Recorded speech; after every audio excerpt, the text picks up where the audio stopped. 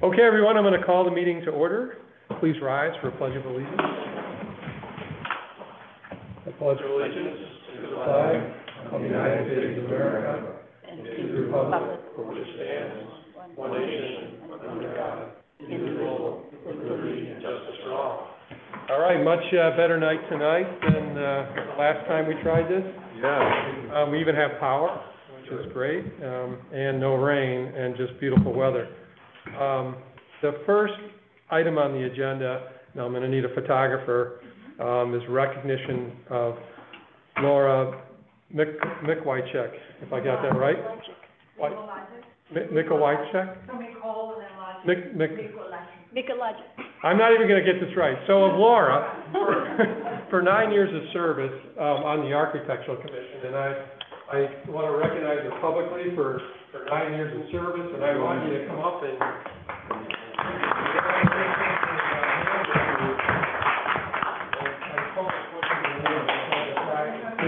you know, so here, congratulations. Thank you. Yeah. Thank you. Did you get it? Yeah, a couple, yeah. Yeah. But 9 years of service on the Architectural Commission, that's a long time. That's a lot of dedication to the village. And we wanted to just present you with something to remind you of it. Service. I was really honored.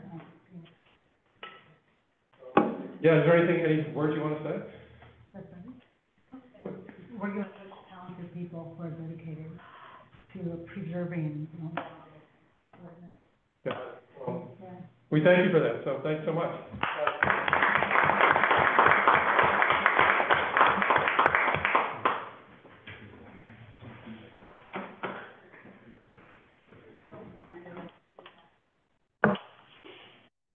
All right, so homeowners associations, Sebastian Pigeon, are you here? I don't think I saw online. I don't think so.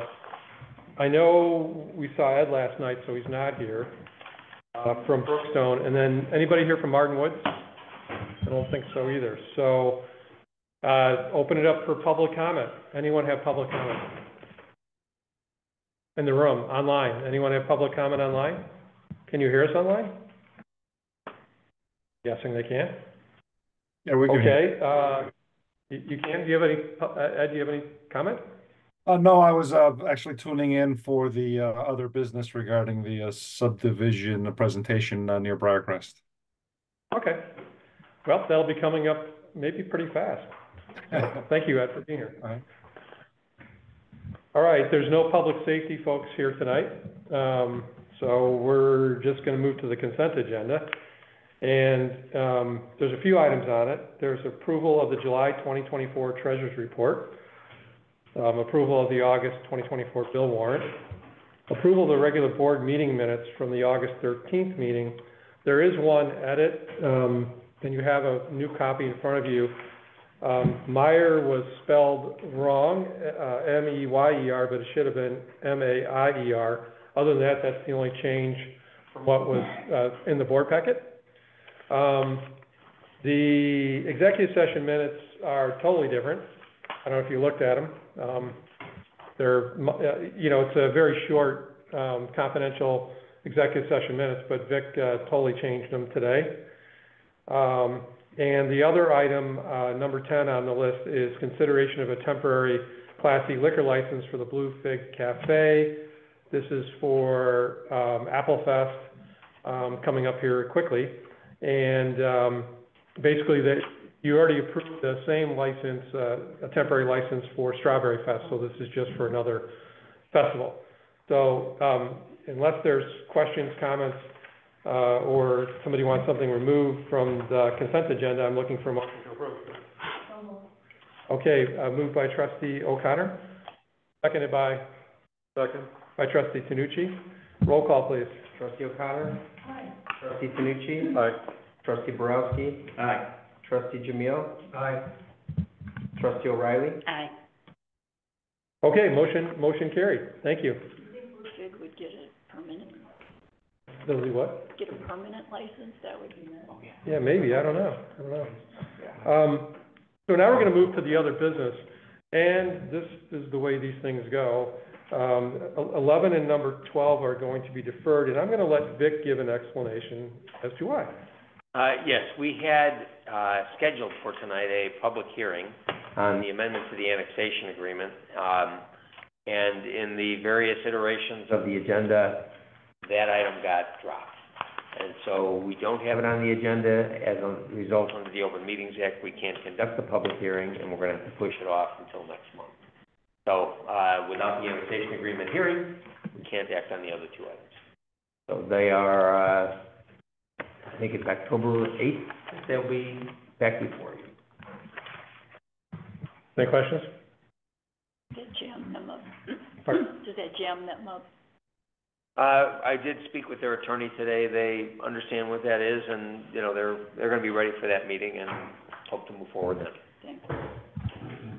Okay, we'll keep ourselves moving. So, Joe Lucania, I got it right, is going to make a presentation for the development that is by Valley Bunyan there, next to Briarcrest. So I have the slides that you, the new slides, the new presentation. Do you want to come towards the front so we can hear you on the phone, and I can bring the presentation up, and I can drive or do the best that I can driving? And, I guess I need to present first. Hold on 1 second. What a system. Like that, Chris, yeah. Well, when we move, we will have better audio arrangements, I am sure. Confident, so. I will ask everyone at home if they can see the presentation. Yep, we can see it. Okay, good. Yes, I can see it. Thank you so much. Thanks for letting us know. Okay, Joe, take it away. Tell me where you want me to go. I just did it as a slideshow again to make it easy, so you can go to the next slide. And So this is basically just the update. I did what you guys asked me to do, which is give you a tentative site plan. The rest, I'll go over it, but you can skip the next, or go to the next slide. So, updated, I was originally 31 or more. I reduced it to 30, so 30 makes sense, 30 lots. I talked to Paul Segura, that's his name, the fire chief, yesterday on the phone. We had a great conversation. We agreed to partner together to build a park and a putting green type area behind the new firehouse, that our walking trails will be connected to. That'll be firehouse themed. Again, walking trails, again, 30 homes that are gonna be on water. I've noted the scenic corridor on the drawing that we discussed, so you know where it is. And I added to the slide, you know, so you guys know that I'm serious and staying in this deal. I'm actually gonna live in the subdivision, so I'll be a resident. great. So you go to the next slide. Okay, so this is the new site plan, that you asked me for, and I included it on a separate file that I sent Chris, if you guys wanna look at it. Same thing with my resume, I made it as a PDF. So it winds up being 30 homes, all the homes, the average actual lot size is about 3/4 of an acre, but density is still 30. And then the rest of the land will be used for the corridor, for the wetlands, and for general area. So that is tentatively, you know, before we go to full engineering, what it's gonna look like. Do you have any questions on the, Yeah. anyone? Is the entrance off of Route 83? Yes, where it is now. This is this Yeah. black line to the Yeah, road. it might not be perfectly to scale, but it's pretty close to where, it's the same entrance that's there now, that's already approved by the state. Will That's there be the an one that entrance, will there be an entrance through the Go Briarcrest subdivision? To be determined, and that's up to the fire department. If there is, it'll be gated or a breakaway gate, as we discussed, if they need it for safety. I also brought up to Paul the fact that we could dead end the other cul-de-sac circle at the firehouse and give them access, and he was all for that, if the village gets permission to put it there. So there'll be an exit entrance for safety and police, but not, the main entrance for people will be on 83. So you're saying that this could be access to Briarcrest if Briarcrest allows it? Well, no, I mean, it's really up to the fire department if they need Okay, a secondary access. And the first plan is to put it right next to the fire station. I see right here. Yeah. Okay, But that's really a good idea, because previously they had one way in and one way out in their station. Yeah. We talked about that on Mhm. you know, what do you do if cars are backed up east, west, and north, south? Right. That's really a good idea. oh, they Yeah. could come out this way. Yeah, and Paul said they do it multiple ways. They do it with electronic clickers, they do it with a breakaway, so there's multiple options. Got it. The scenic corridor, Yep. that's in the backyard of two people. No, it's in the backyard of almost everybody. I mean, it follows all of. This is Aptekissic right Yeah. here. I missed it on this one. Yeah, I just wrote it in there, but we're Okay, keeping that. I got it, okay, Yeah. thank you. And again, you know, the berms or whatever we put in for noise will meet whatever code there is for height. Right, so this is 83 right here, this is Aptekissic Yep, right here. Okay, okay, Is this all your property? yes. There is no more of your property? In other words, the wetlands, I can't read the words, I mean, we have to have retention, detention. Yeah, We have to, are that those pond our is- ones, those, Yeah, those will all be on our land. Yes, we're keeping, where are they? I can't read. it's hard to say based on what it is right now. But the blue is the pond, that's not really a pond, but it is on the floodplain map, so that stays. And then the green that's in the center right there, that is retention, detention, and wetland area. So that'll be behind all of the lots. And then the gray, in the front, lower left corner, that's just a buffer, because we have to have that 100-foot easement, so it'll be trees, bushes, something. So we're not taking away, What's we're not the getting, smallest lot? What- Your average is 3/4, what's your smallest? probably 0.7.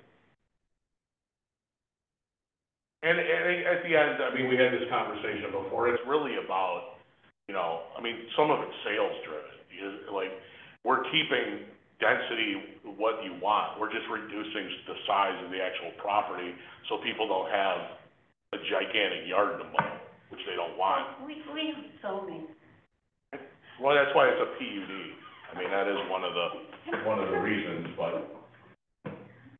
With the setup of the elevation, I would suspicion that most people are gonna want at least a 3-car garage. Or, yeah. How can the homes be designed so that the garage doors aren't hanging out the front of the house? You'll see it, it's in, But do they have enough? yeah, oh, plenty, yeah, it's on one of the slides, yeah, Okay, yeah. So if you wanna go to, tight, that's. it's not, it's just, the home, the dotted lines are not the size of the home. Those are just, outlines for the lot numbers. Oh, okay. Yeah, so Okay, yeah, I told Chris that, I didn't wanna confuse people, but that's how, CAD draws in a text box, so I just left the dotted line. I'm easily confused, Okay. so. Yeah, no problem. Okay, so if you wanna go to the next slide. So that's what the homes, that's the elevation of the home. So they're all either side load or side and front.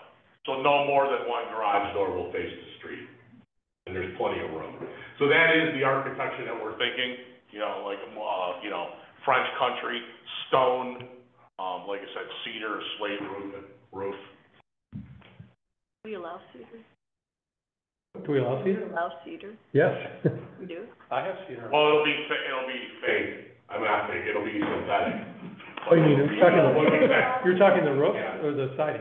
The siding, Oh, yeah, I have cedar in my house. is that right? Yeah, Yeah, so it'll be a Real combination of cedar. cedar and stone. Okay. yeah, Yeah. unfortunately, gotta stain it a little. Yeah, but it's synthetic, so you get a 50-year warranty.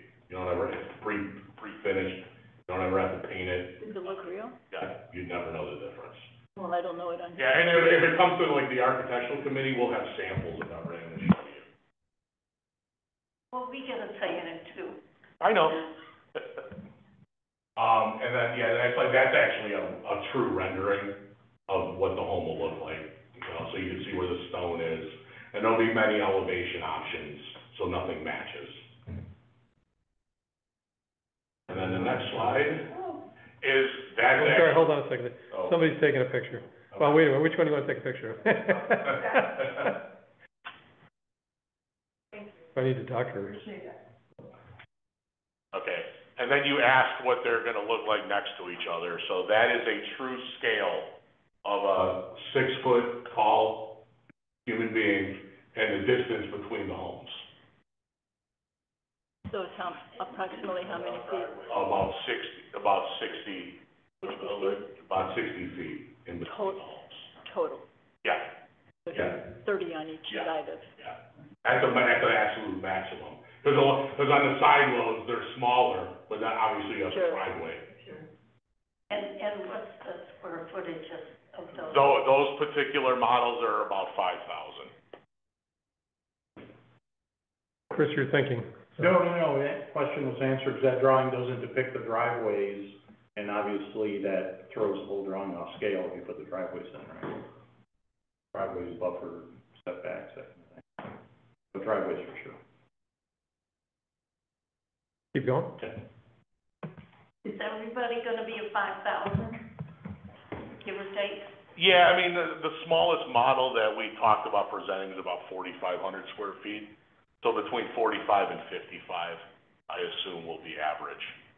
All above ground, Yes, not including finished basement. correct. Yeah, and there are, based on elevations of the final engineering, there probably will wind up being 5 lots that are English or walkout. Mhm. So, technically that'll probably all be like walkouts will definitely all be finished space. And then you asked for, especially Rita, I know you did, ask for my resume of stuff I've done in the area. So I did too, and I included it as a PDF with Chris, so it's all of it. But these are just some of the homes I've built in the North Shore. Matawa, Glencoe, Lake Forest, Bannockburn, Highland Park.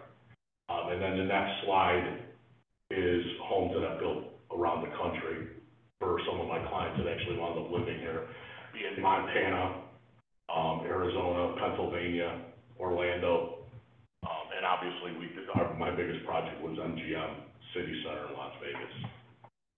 So you have that separate that you could send out as a PDF.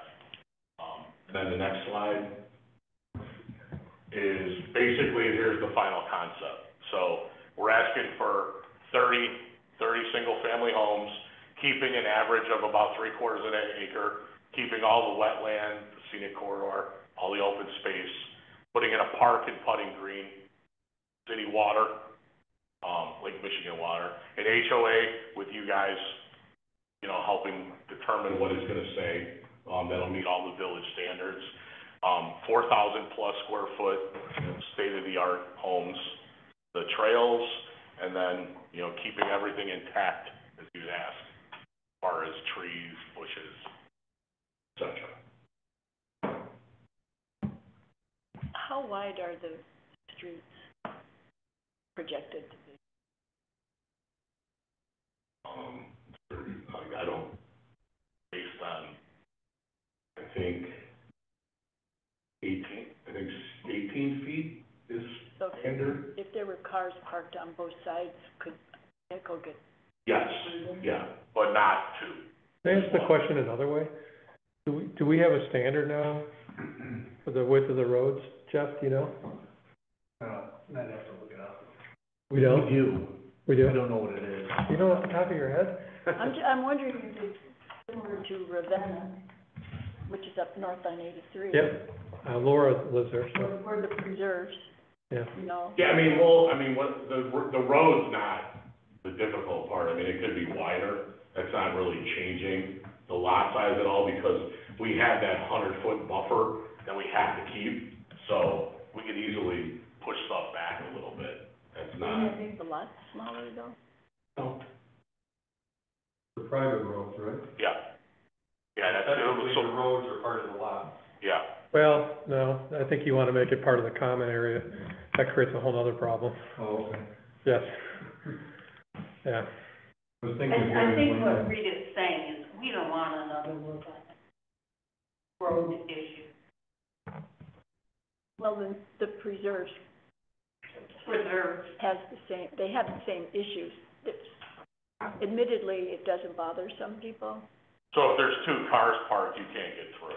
Yeah. If they were, yeah, I mean, Well, we could, and there aren't sidewalks, so there's really not a lot of room for children to bike ride and tricycles, moms with strollers, that kind of thing. right, well, and we'll have a walking path to supersede all that, so there will be a place to walk. I worry more about snow. Prevent it's a nightmare. Yeah, they don't have any place to put it. Yeah.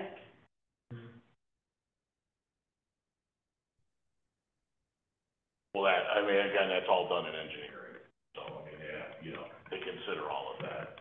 And we have we have two traffic circles, if that's what you wanna call them, that can easily be piled in the center with snow. So that's like one place right there alone. Yeah.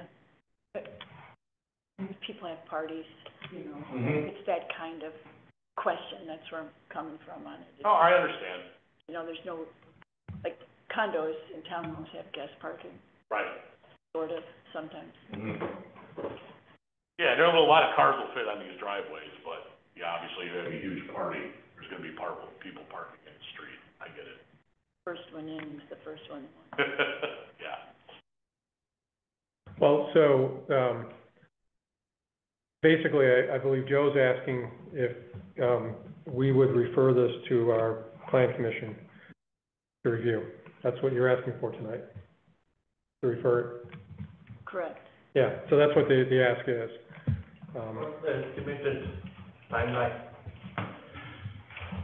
Well, Chris and I have discussed this, so based on, obviously, village timing, you know, if we count 6 months to be fair, for all zoning approval and everything, that would put us in the, like, mid-next year, early to mid-next year for infrastructure. Actual residential construction to start late, spring, maybe like summer of 2025, and it'll be, for all budgeting purposes, about a 3-year project from that point forward. The only caveat to that is the water, so that we, obviously we can't deliver a finished home without water, so it's somewhat on your time, obviously whatever timeline we get to speed up, but bringing city water to it is part of the timeline. When you say city water, do you mean like? Lake Michigan water, yes. So you don't go if we don't get water? That's what I'm So hearing. Riley's saying right now, our system is a deep well, at Lake Michigan, yes. Correct. Right. So you won't proceed until we stop the makings of Lake Michigan water? Well, no, we could we could do the infrastructure, we just have to leave the tap where it's gonna be to tap into it. But Isn't the fire department gonna hook up to our water system? Yes, that's the That connection. would be what you would tap into, I would suspect. Correct, yes. There's actually a county requirement that they will be close enough to a public water system that they would not generally be allowed to do a well. And that makes sense. Right, Yeah. even if it's irrespective of the source of the well, it's Right. just that there will be a public water system. Yeah. So it would be our current. Right, if we're able to. Then that's a misnomer to say, I'm not gonna go until I have Lake Michigan water. So then my next question would be, do we have the capacity to service this from our current well? Yes. Without displacing anyone, Yeah, we've got capacity. without putting a burden on it? Actually, I think we're looking for customers. Well, I know that too, but just as we started out with Lake Michigan water, which is still an iffy. It's not it's gonna happen here. It may happen here. It may happen years from now. The timing of Lake Michigan water is not final. It's not. Right, yeah, and I realize that, and Paul and I talked about that yesterday, like, you know, because that's part of their whole, you know, their whole strategy for the trucks and everything as well. Couple questions, please. Please go. Trustee O'Connor, does your contemplation for the proposed new pathway touch that park? So is that a park that's going to be available for any general public people to have access to, or is that park strictly for the proposed 30 homes that's being proposed here, do you know? Well, they're private roads, like in your community. So I'm not sure where you're planning to run paths in there, right? So that's why I asked the question. Well, since we don't have a boatload of money right now, we don't have any proposed paths. Okay, so, thank you for that clarification. So my assumption. I would like a bridge across the road. Okay, we can work on that. We can work on that. So my question, all right, just confirm for me that park proposal is really more for the access of the proposed homes, right? No, not necessarily, I mean, the whole Briarcrest subdivision will be attached to it as well. How do they get there? We're putting a walking trail that'll end in the corner of their property. Oh, was that on the drawing? I'm sorry, I didn't see that. No, it's in the notes, but yeah, and I said that in the last meeting too, yes. So the walking path will end at Briarcrest. So yes, they'll be able. If I don't live in Briarcrest, how do I access that park? There's a public parking lot for the fire So department. you're saying you have to access it through the fire department? Or their parking lot? Well, you weren't, yeah, Can I make a couple comments here? So first off, as I read this diagram, the park is actually gonna be on the fire department property. Okay. Correct. And second, there is now a pathway down Appoquinsick Road. But I still can't get to it though, right? I know, I can't either. Right. I can go to anywhere else up That's north. my question, I just asked him. Yeah, no, but I wanted to point that out. So I mean, there would be ways for other people to use that park, and there is a crosswalk going in now, whether it's safe or not, on Appoquinsick Road as part of this improvement project. So you'll be able to get to the downtown from the subdivision, with the crosswalk that Rita got the grant for, right? Sunset Foods. Okay. And so you could get people even coming, from this area here could actually get into to that park or get into that subdivision now, once that's built. So who maintains that then, the park, the fire department? Well, that's the, Fire department, the park will actually be owned by Vernon Township, I believe that's what he said. And then we agreed to put in, Why Vernon Township? I think that's what he said, because they're part of that, is the firehouse. typically we'd have the park district own property like Okay, probably would want, but those are all the things that you yeah, can figure out. right. I'm just asking Yeah, questions. yeah. Yes, and then we would actually, I said we would put some money in the HOA for any, you know, for some, like is to contribute yearly to some type of upkeep or cleaning. Are you still doing a path along 83 Yes, down to connect to the? yes. Yes, okay. Mhm. Where on 83? It'll be through this scenic corridor, like where it's all wooded and, yeah. Got money for a bridge? I don't. I no longer speak for the park district, based on what I do know, I think they would want the HOA to maintain it. Yeah, probably. Well, he said there's some grant money, so we would help, contribute to that, but I don't know I don't know the dollar amount or what it is. But the ownership goes to liability, right? I mean, it's on the HOA. Liability, maintenance. Well, yeah, it's on the HOA. Yeah, but if there's a putting green, there are a lot of firemen who sit around waiting for fires to happen, so. Okay, that's fair. There are other subdivisions that maintain private park.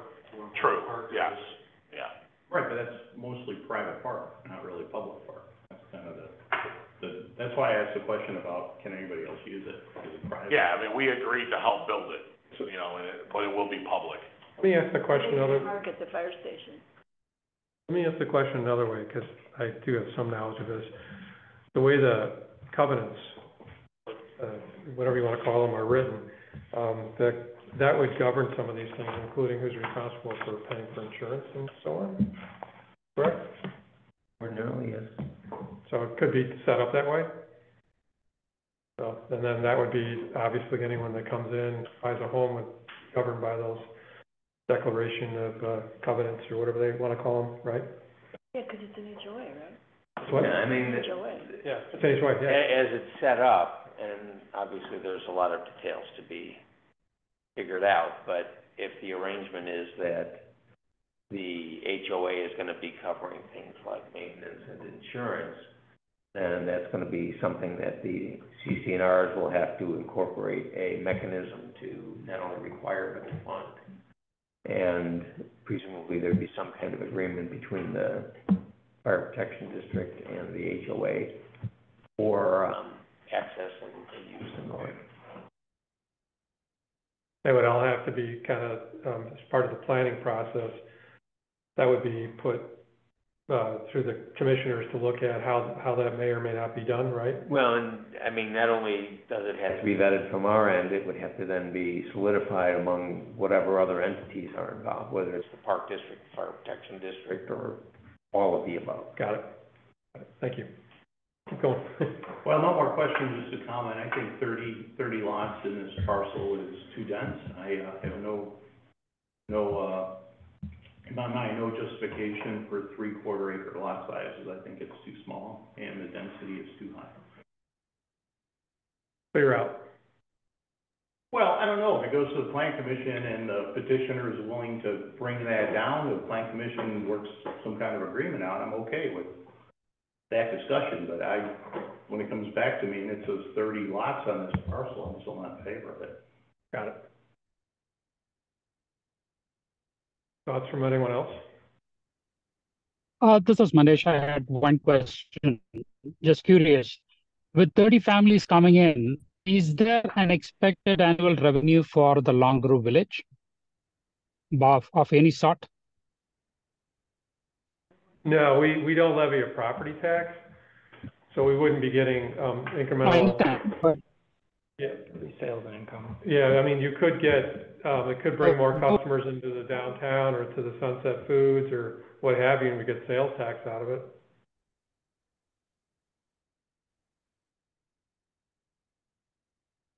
There would be impact fees that come to the village too, and, yeah.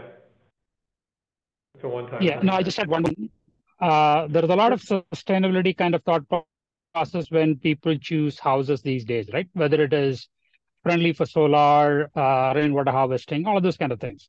So maybe that's more to be allowed when the engineering comes in. Are we thinking through in terms of those angles for these houses? Can you repeat that? I didn't quite get what you were saying. At the end, what about the engineering? What I think is, I was asking if the houses are going to be more friendly for solar roofing or rainwater harvesting kind of things, which a lot of buyers these days value more. That's a question for the developer. You know, there is an open item that never got done with the architectural commission that we did ask them for, which was to put some codes in place for new construction that would marry solar into the design of it so it's more architecturally pleasing, right? Typically, these things, you know, like got the glass panels put on the roof, but if it could be married in, there's new shingles and everything else. But is that something you would consider? Yeah, I mean, this isn't really a solar state, so if somebody wanted it, we would definitely cross that bridge, but it's still not where it needs to be yet, but there are technologies where, yes, you don't need a solar grid on your roof. So, yeah, we would, like I said, the goal here is not to be difficult, like I'm trying to give you everything you want, and as long as it doesn't, you know, if it's solar, it's an upgrade anyway, you know, so the homeowner's paying for it. So we could steer them in a direction or just tell them, if they're gonna do solar, Long Grove approved this, you know, for solar panels. I'm fine with that. Yeah, or you could include it as part of your pricing for the homeowners. Yeah, as well. You know, it was interesting, one of our neighbors put these new solar panels on, and they're interesting because somehow, whatever their roof shingles are, they actually mirror that, on the glass on the top of the, solar panels. Mhm. So it's, I mean, you're looking at it, go, wow, that looks like shingles, but then you look closer and it's It's a panel, yeah. the panel, right? It's a standard panel. It's not the solar shingles, it's that. So I found that interesting too. Yeah, and that's nicer, more aesthetic than giant, rectangular grids attached to the roof. They still are, but they're, They blend in. they blend in better because Yeah. they camouflage them with like a shingle covering on it. It was interesting. It Yeah, maybe, and if you guys pass a code for a specific type, we'll doctor it in. That's not a problem. Like I said, that's not included in the standard price. Right. That would be an upgrade, so we could just tell them these are the only ones you could use. yeah. Sure. Did that answer your question? My question was a little bit different. The reason why I'm bringing it again is a lot of the houses need a lot of south exposure for a proper solar roofing. We have heard that from a lot of providers. So I don't know how the houses are getting positioned in each of these slots, right? So that's why I was asking, is that thought process in mind? Not that every house is going to provide that. Just trying to see if houses will be friendly towards that angle. You can answer it, because a lot of them are. Yeah, with the north-south. exception of the ones on 83, they all face north-south. North-south, yeah. Yeah, most of them are north-south. Yeah. Sure, thank you. I've walked that property, so I know. The fire station property, at least. I didn't walk it when they're hitting golf balls and Valley Bunions.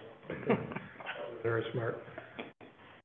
Hey, so, I guess going around the table, whoever wants to go first.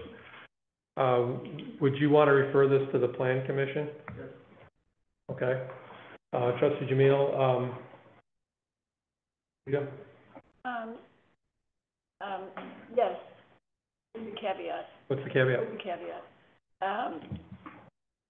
I really, really appreciate that you are so willing to work with us. I think that you're certainly knowledgeable and would be an asset to the community. I agree with Chris, especially being next to, Briar Creek. Sorry, I'm mumbling it. Being next to that community where there's more elbow room, it wouldn't need to be as much elbow room, but something that still works for you in this location that would somehow accommodate for larger lot. Even if that was I think it was Arlington Heights just recently, they wrestled with something for a development for the last year, and they finally all agreed that I think it was eight luxury townhomes and 12 luxury homes worked really well, and it was near the downtown, so that's why, so on. So I don't mean to be speaking on both sides of my mouth with saying more elbow room and then townhouses, but if there was another configuration that... if you guys would approve it, I would love to build luxury row homes on part of it. I don't think you're gonna get approval from the board on that. I mean, because that would we could easily fix, part of the problem with that, but again, I know you guys don't have townhomes in Long Grove, so I didn't even bring it up. But I understand where you're coming from. To make that area work with the TIFs and so on and so forth, we know we need density. Well, it's not in the TIF though, so, yeah, okay. But that whole little area in there, not everybody fits single family. And oh gosh, I've got memory problems here. The fields. Yes. Zero lot lines, but lots of elbow room. That community works beautifully. You don't want anything that much elbow room on this lot. Maybe you're not familiar with the fields. No. Off of Kruger, It's fine. There are zero lot line homes, but there's a lot of land up there, and Well, that is part of why I proposed the lots being smaller.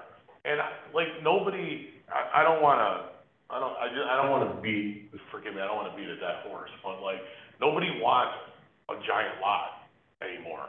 Like, all the luxury homes that have sold, Lake Forest, Lincolnshire, all these areas, they're all half acre, 3/4 acre. They're huge homes, there's plenty of land around them, but they have less grass to cut. They got enough room for a huge backyard, a pool. I know. You know, but they just don't, you know, the days of mowing lawns and maintenance are over.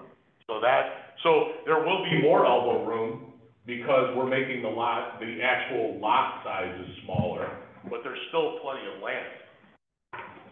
And I get that, I'm in real estate, I get that. And I wouldn't say that nobody wants it, because we don't have. I mean, there's exceptions, I understand. Well, we don't have a problem with resale here. Mm-hmm. Right. So, and that, you never know if they're buying it in, you know, I would have preferred X, but I like the building, or I would, No, I get it, and I went over all the zoning maps of Long Grove. There's a lot of PUDs in Long Grove, these lots are way smaller than an acre. Right. You know, and, Yeah. you know, even in Royal Melbourne, like, some of the lots are 0.6, 0.7, 0.8, so, you know, and there's land around them. So that's honestly the same concept I'm trying to do. You know, something that maybe coordinates visually. Yeah. With Briarcrest. So I'm not opposed to sending it to the architectural. Plan commission, yeah. Plan commission. I do have hesitations, along with Chris, the density of it. Can I ask a question?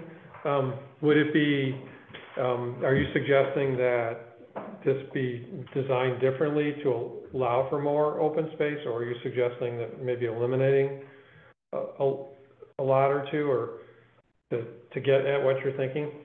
You know, so some of the houses could actually be closer together, but then there would be more open space, right? Well, and that's the idea. That's Karen's Corner and Deer Trail, where the concept, it's a different concept. The concept is you put the houses a little closer together. Yeah. But you've got more elbow room out here. I'm perfectly fine with that. You know, that's a different way of, and it's the same way as the fields, it's just. I live in a cluster development, so I know what you're talking about. So. Right, exactly, but you know, it works at the fields too. They just have a boatload more land in the days when the land wasn't as expensive as it is now. Right. Oh, they also use for land. Say it again? They use for land. Yes, correct. So, I'm not, you know, I believe that you know what you're doing, and I think you. Appreciate that. Well. Yeah, no, I get it, yeah. You know, and we wanna do what you guys want, we also wanna do it ourselves, you know, so it's a combination of both. Can I move over this side? Okay, I agree with Chris's attitude, but this will shock you. I like townhomes. I think that our hesitancy towards them is short-sighted. And I would, in the right place, look very kindly at townhomes in a combination with single family. Almost as the townhomes being on the busy roads as a buffer to the other homes, and incorporate bigger homes more into Briarcrest visually. And so I would consider that. But the density of the views right now, I don't like it. But I'll send it. I appreciate that. I mean, and let me just, like, is that something that potentially would be considered? Like, if we put, I mean, these would be like South Loop style brownstones. I mean, they would be. So you have some residents, one here, you have some online.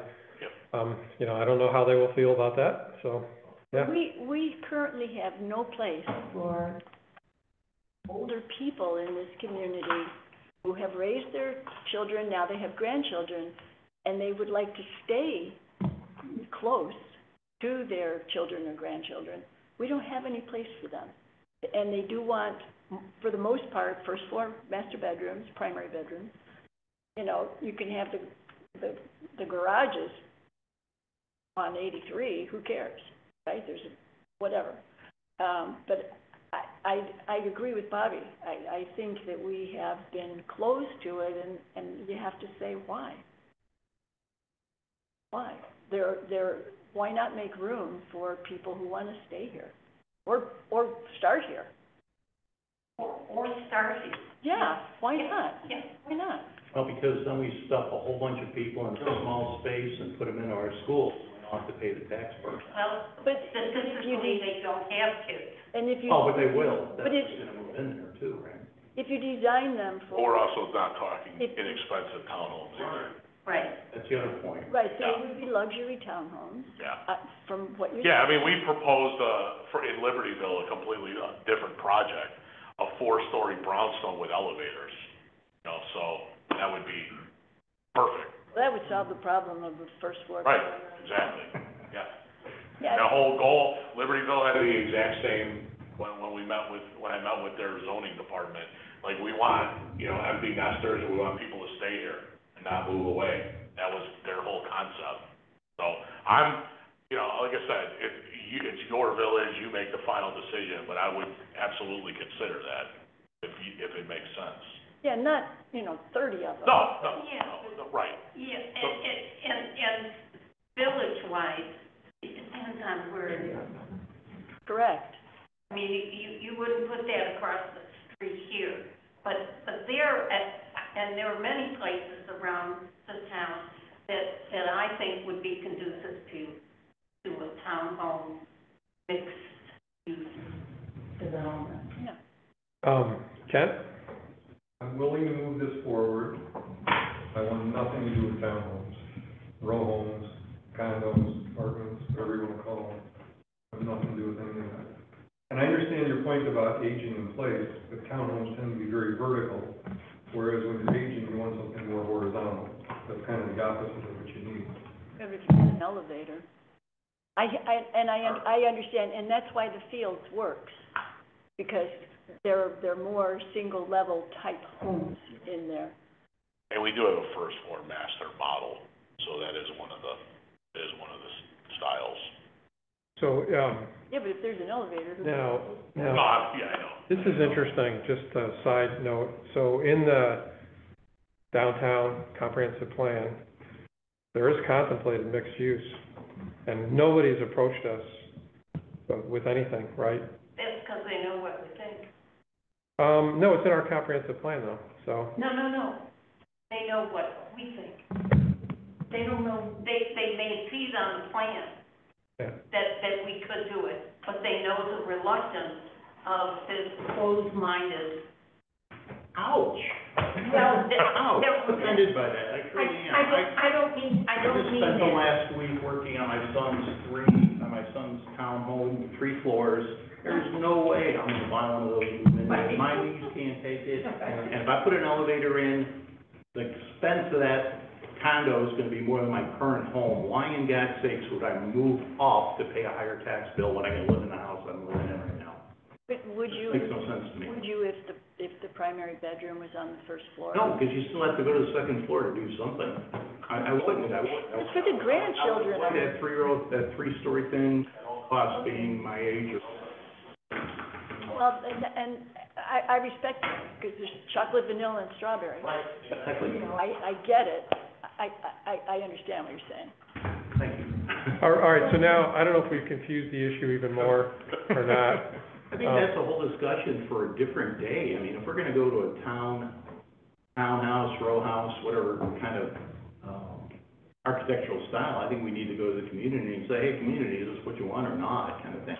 Well, I don't think I want to decide that. I'd just like to put it out there as a possibility for this community. How many people in Briarcrest told us we would destroy their property values by allowing the fire department to locate there? Obviously, that's not accurate. These are 7 figures and up. Those aren't sold yet. I mean, But- look at Ravenna East, or whatever they call Ravenna East, those are all vacant sitting there. There's a school issue there as well. Okay, maybe that's true, but this doesn't, which means it's gonna be filled with kids or parents looking to put the kids in the right schools, and that's just gonna drive up our infrastructure costs, more tax burden because we're pumping more kids into the school system and getting nothing out of it. So I'm gonna give you my opinion. I have no issue with what's being proposed here. If it's a house less or two, probably better.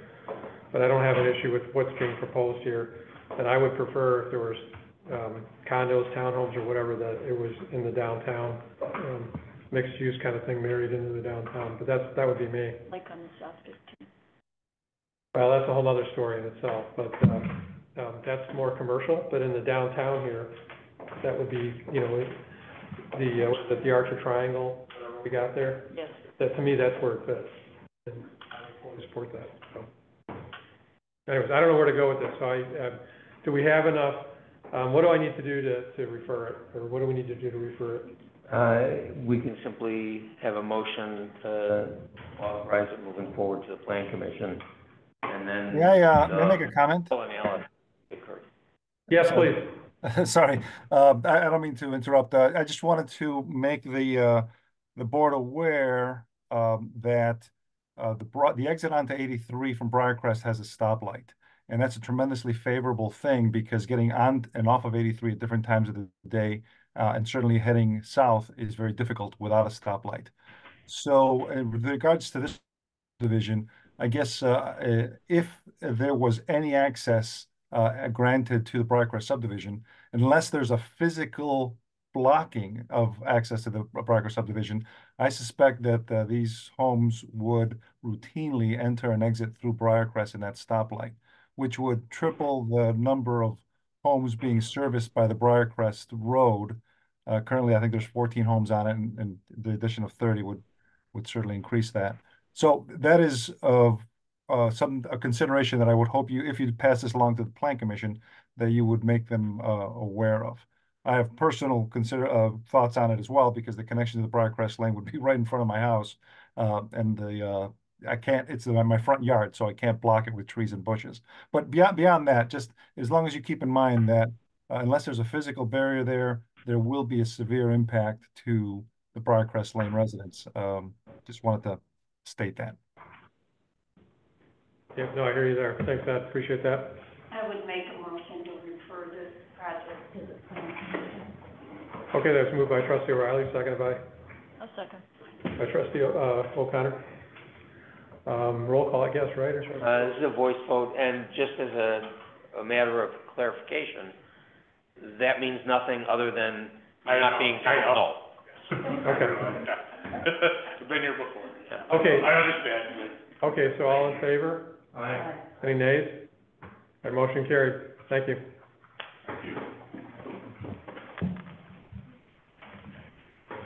All right, time for the village engineers report. Okay, the engineer's report is in the board package, just a couple highlights for you tonight. Village Hall expansion, ongoing, right next door here. The underslab utility installations are nearly complete, and, the foundation extension is, complete, so they've got their approval so they can start, pouring the floor slab and then also, the vertical, framing. We got a meeting tomorrow morning, coordination meeting with the architect and the contractor, and we'll probably know more on the schedule after that meeting. Will it be under roof before the snow flies? I hope I so. can ask the architect and contractor tomorrow. Better be. What? Well, per our project schedule. It better be. Per our project schedule, even with this slight delay, we're kind of on target for that, right? Yeah, for the new addition to be Yeah, done there's, by in year-end. the board packet somewhere, it's in there. So, just jumping down, President Jacob mentioned it earlier, but this is number 9, the pathway, on the north side of Aptekissick Road is complete. So that's exciting. Jumping down to number 11, this is the, state's project for the Route 22 and Route 83 project. As I mentioned, at the HOA meeting last night, the state is moving forward into the design engineering, which is called phase 2 of that project. So they're going to award that contract in mid-October, so that project is moving along. Wow. Still in the state's multi-year plan for construction somewhere between 2026 and 2030. One giant step for mankind. So where it is in that window, not very clear tonight. Then jumping down to number 14, this is the Indian Creek culvert replacement that Hawthorne Woods is doing. This is just slightly west of Long Grove's border, but that is under construction. I know, The road is... the traffic is coming down Midlothian, I know. It's increased immensely. That was causing, It is Yes. really obnoxious. Yeah. I was on Midlothian twice in the last week, and I'm, where are these cars? It backs up to our subdivision practically at the stoplight. That's how under-engineered it is. It can't handle the traffic, so, yeah, it's fun. The road is scheduled to be closed into mid-December. As the construction moves along, you know, we'll see what happens to that date. I do know Hawthorne Woods is also cognizant of the pain of a road closure, so we'll take that into advisement, and hopefully they can expedite that. So as it moves along, I'll keep the board updated. I have not talked to Dominic, but I have written him, so. Other than that, there's a few permit updates, and if there's any other questions, happy to take those. End of report. All right, thank you very much. Yes, I did have one. I'm sorry. I meant to ask you, a long time ago, we talked about the stop sign at Robert Parker Coffins in 83. And The landing? And no, the stop sign for getting onto 83. And we talked about my observation, and I saw another one the other day, where people turn right because it doesn't tell them not to. And you cannot see the car that's coming 60 down that road. They came so close to smashing. And you had talked to somebody at the state, and I don't, it obviously was going to be discussed, and I've never heard another. Oh, so you're talking it's a blind spot if you're trying to make a right turn on red from Robert Parker Coffin on 83? Yes. Yeah, we've got, even pulling out of our parking lot at the school, it's blind too. So there's I don't know if they can cut back shrubs or what they can do. So, yeah, we did talk to the state about that. It didn't go anywhere at that point in time, so. Well, they're probably gonna wait for somebody to get killed, and then they're gonna say, oh my goodness. So let me resurrect that request to the state. You know, it was mentioned that landing area, you know, I follow up with IDOT regularly on that. That's one of many things I've got going on that IDOT. Go to that and snake out a bit and think that you're seeing the cars coming from the north. Is the problem the vegetation? No. Or is it the road itself? No, it's the road. The road itself. It just should not be it should be a no turn on red. Well, Or no turn, nobody obeys the speed limit. oh my God.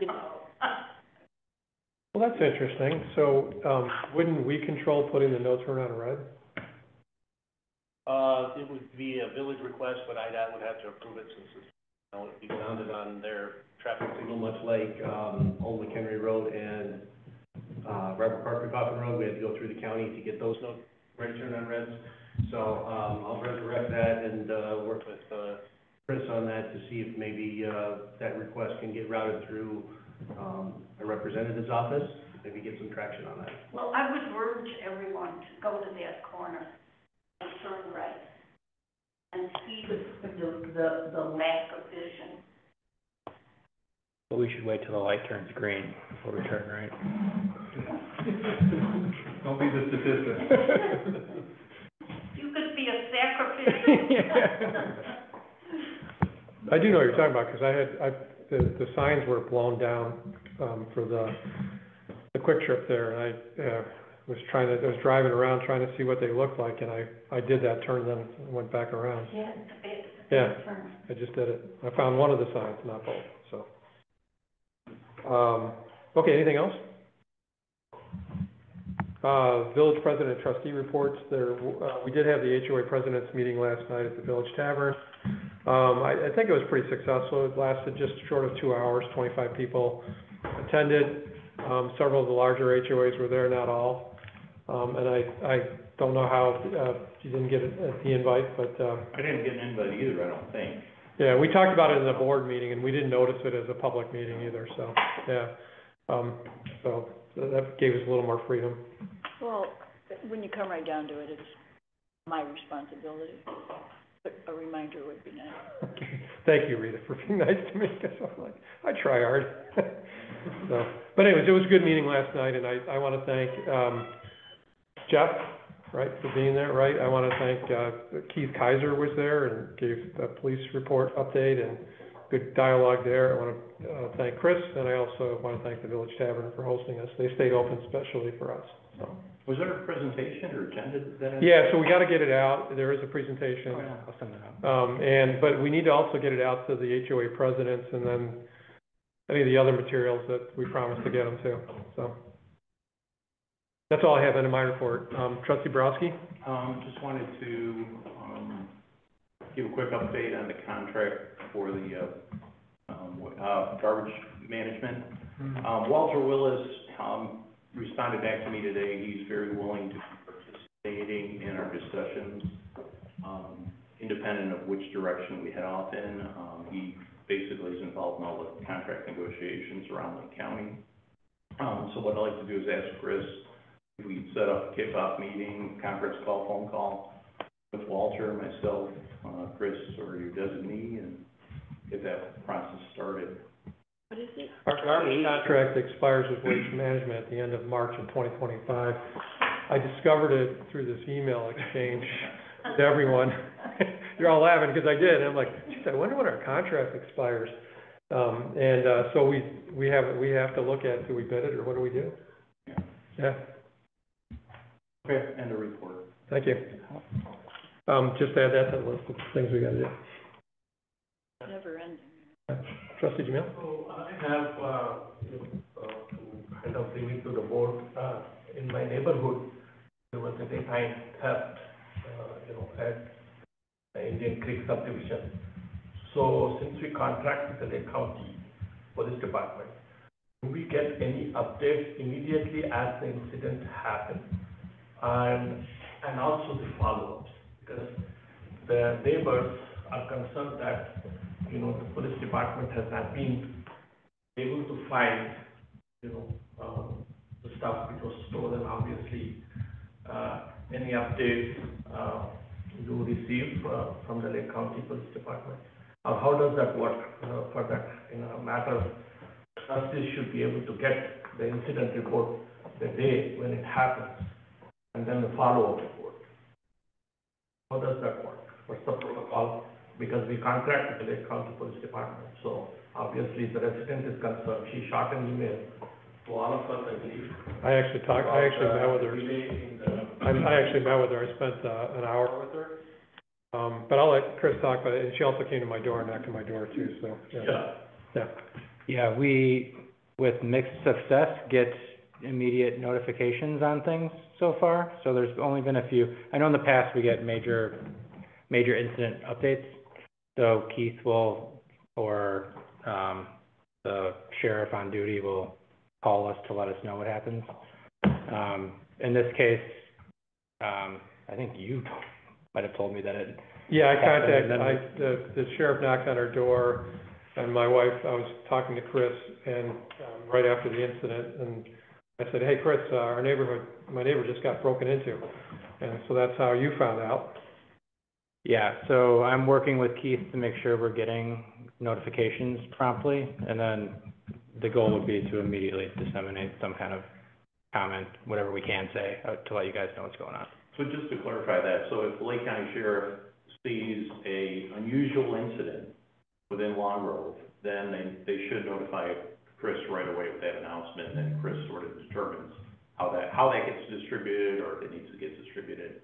And, Chris just spoke about the follow-up. It's a big issue.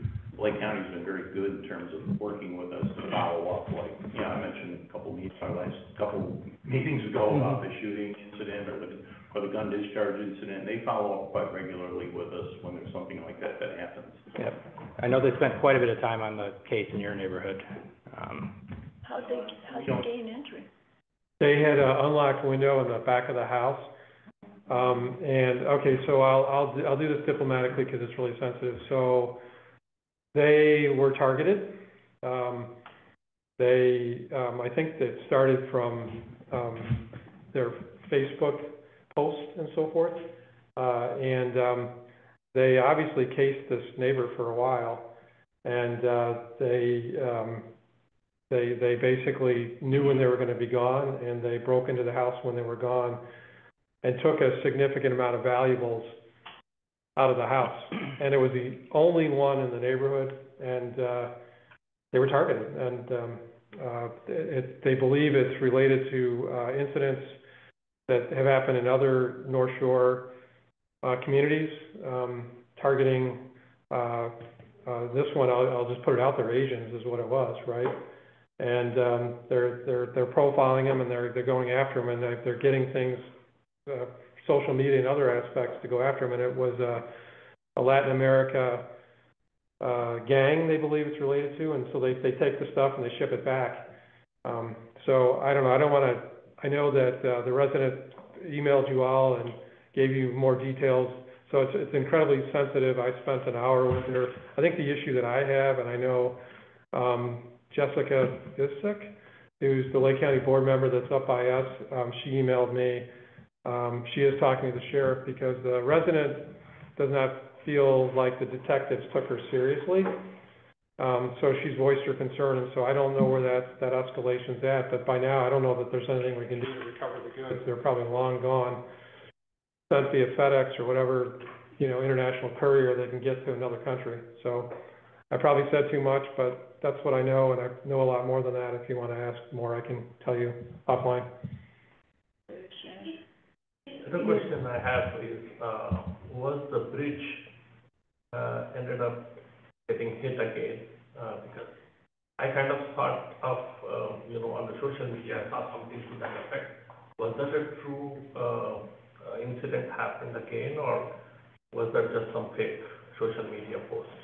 When was that? I think about 2 to 3 weeks ago. Oh, it actually got struck, but the picture was an old picture that they posted in the newspaper. So did the incident happen? There was one that didn't happen though, that it stopped right before and then backed up and got away, but that wasn't in the. Finally. The picture that was in the Daily Herald was from years ago. It was Greg Jackson was in the picture. And that was the one that just got posted in the newspaper, and I'm looking, oh, that's Greg. They picked like the worst one when it's actually damaged, yeah. Bobby. I was gonna ask, is the sheriff aware of the profiling? Yes. Yeah, they told us. Well, I really would like to finish my sentence. I'm sorry, Bobby. Profiling of Asians throughout the county? Is it happening in Asian interests in other places in the county? That's what we were told, yeah. Are they addressing it? Well, they're working with the other municipalities because there's multiple police departments involved, right? Then what are we doing? My point is, we did nothing about the kids who did the barn. And so, do we do anything about anything, or do we just ignore it and hope it'll go away? Yeah, I don't know, Bobby. The best suggestion I could give is to have a quarterly meeting with the Lake County Sheriff Department, with the village, so that we can get at least, what their procedural thing is and how they go about investigating the crime. Because the resident here in this situation where I just talked to you about, she's really upset. Well, I think that's this side of it. My side here is, what are we doing to prevent? And is there anything to do to prevent? And are they doing anything to prevent? Not for us, but for the county as a whole. That is more my question. Yeah, so my HOA asked for, which I think we got last night, a cheat sheet on what you should be doing to prevent crime. Well, see, This is how we do things now. Here's the department tells you what you should be doing. No, tell me what you're doing. Yeah, I hear you, yeah. You know, don't throw it back on me. Yeah. And so, I heard the pain. I've not talked to her, but I heard the pain in her and how devastating just a robbery is. But to put it on your nationality is even worse. Yep. So let's not ignore it. Well, I'm not sure what you want us to do, Bobby. Maybe you can make some suggestions there, because I'm not sure where your thought process. That's not my blame. The Lake County Sheriff is a professional organization with a lot of resources, with a detective team, an investigative team, with crime labs. I mean, I'm not sure obviously I don't know the details exactly what they're doing to investigate this, but I'm not sure what else we could do. We don't have our own police department. We can do public notifications to say, lock your doors, lock your windows, put cameras up, put lighting up. I mean, we can do stuff like that, but outside of that, What are I'm not they sure. doing? Well, like I said, I don't know. Okay, that's my question. What are they doing? But if you want us to find out, let's have that That's dialogue what I with the just county said. sheriff. But they're a professional organization who I'm sure is doing everything they can, given their resources. I know they're perfect, and I know they work hard. I know they work hard. I'm not saying that they don't. But what do you do to, when I saw that email and had the conversation, the word Asian to me, I pigeonhole that a little bit in my mind, because to me, a crime is a crime. I don't care whose house it's broken into. I don't care the amount of valuables stolen. It's a crime. I don't want to see it in Long Grove. And whether they were targeted or not, I don't know if that's true. I don't know why they were targeted, but any crime to me is a crime that I don't want to see happen in Long Grove, independent of nationality or claims of discrimination. A crime's a crime. It's a horrible thing. We don't want it. And I hope and trust the Lake County Sheriff's doing their job. Chris can get some more details to fulfill your request, I'm sure. But outside of that, I think Lake County Sheriff does a really good job. They got great resources, good crime lab, and in the experiences we've had with them before, they've had very, very thorough follow-up. This may be an exception, I don't know, but they've done a great job for us, and I just think there's some amount of trust in that organization that we have to give them in the benefit of the doubt. Just as you asked questions earlier, is not a sign of negativity. It is a sign of wishing to have more information. That's right. That's exactly what I'm doing. That's right. Questions do not mean that I am anti-anything. It means that I want more information. We deserve more information. And it may be there. It may not. If it's not, then that's another issue. And let me suggest something. You've never been discriminated against, have you? I'm a son of a Polish immigrant who was spit at and called a dumb Polak in the 70s. Then you have that. Okay, so I want to hear about it. Every Polish joke told in my household, my dad sat there in tears, frustration, and real anger because all right. Wait, because I have a question to ask. I need your mind. Can you stay? So, anyways, Keith should have been here tonight, he wasn't, so you could answer more questions.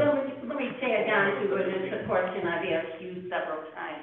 We used to get information on not so-and-so got stopped for speeding, but unusual occurrences in the town, so that when Joe, the neighbor, asks you, you don't go, Yeah, we're not getting it, Bobby, we're not getting any of that information. Not only that, because they moved to the new CAD system that was supposed to give us richer information, they're not giving us anything, so they're trying to figure it out.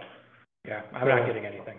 So we're supposed to, okay, so then Keith. we have to remind them that we. Yeah, and we talked with Keith last night, so, yeah, so we have an issue right now, yeah. All right, I'm gonna keep us moving. Can I ask you a question? Sure. And if it's not a good time to bring it up, so be it, but I don't know where else to bring it up. Would it be worth us considering, and I don't know if it's, legal, strictly, when we are asked for special use permits regarding smaller lots, is it possible to say, if the square footage of the lot is X, this is the maximum maximum size building you can put on it? I believe that in the railroad towns where the land is very expensive and they tear down the little Cape Cods and they build 3,000 square foot. We have it in our. I think. As Yeah. part of the building ordinances, is the heightened area for space. Yeah. Yes, and that Exactly. has to be reviewed. And that has to do with a subdivision that was built many years ago, that was just what you said. And I think the trustees at that time says, never again, and so that's why it was instituted. I guess we'd have, maybe Vic remembers that whole process. Isn't it the permeable, it's the permeable, We have a variety of regulations, yeah. we have a variety of regulations, all of which, have an impact on how big a building can be. Okay. And if you go to our zoning code and our residential, we have a specific matrix that allows a minimum amount, I shouldn't say minimum, it allows an amount of floor area, but to go above that, it's going to be tied to the size of your lot. Now, we do have regulations in our zoning code that, except in a couple of very limited circumstances, no lot can be less than 33,000 square feet. He was saying 0.7, 0.75. By my calculations, that probably comes under the threshold. I know the 0.7 does, the 0.75 is right at that cusp. So we're going to have to get more detail. That's based on the total acreage of the property too. Where the streets are included in the calculation. Well, it depends on the district and all that, yes.